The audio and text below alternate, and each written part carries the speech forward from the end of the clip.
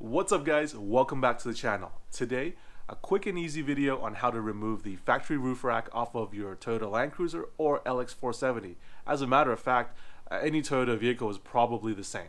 Now I know there's a lot of videos on YouTube that already cover this, however, I haven't found one yet that goes through step by step of them actually removing the whole roof rack, so stay tuned. This is my first attempt at removing one of the covers. This is the passenger side rear cover, and I try to use a flathead screwdriver to pry from different angles and locations to get the cover off.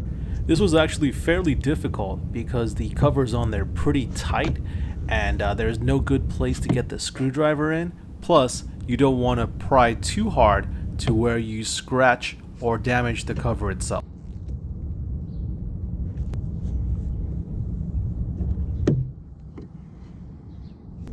I finally find a good spot to slide the screwdriver in. It's on the side rails where the crossbars go in. So what you do is you slide the screwdriver in there, pry the cover out slightly towards the inside of the car, and pull the cover straight up.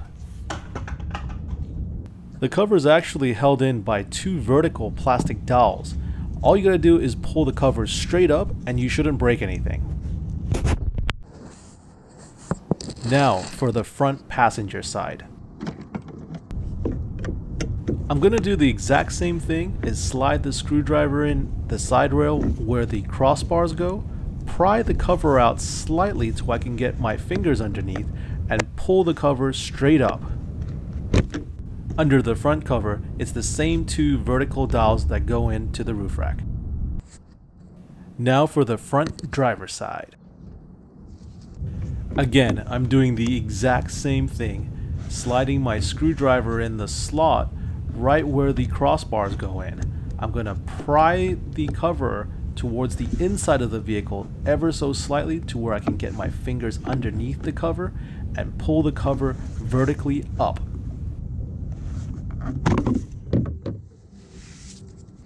Last one is going to be the driver's side rear.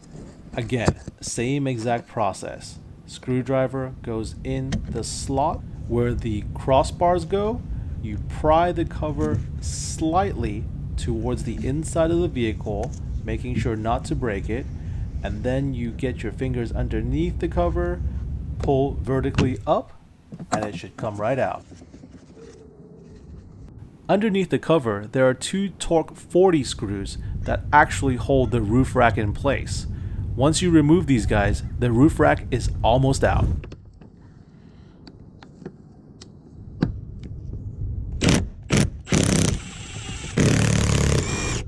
Next, you want to take out the two Torx screws in the rear mount.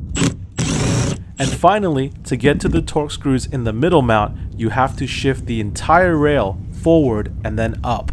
I lost the footage of me doing just that, but it's very straightforward.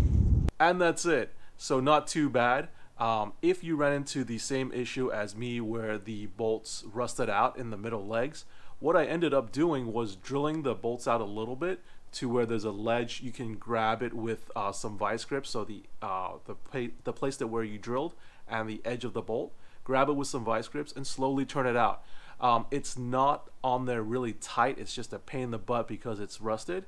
But yeah, you should be able to get it out, not too much trouble. If this video was helpful, don't forget to like, and if you'd like to see more Landcruiser videos, don't forget to subscribe. Thanks for watching.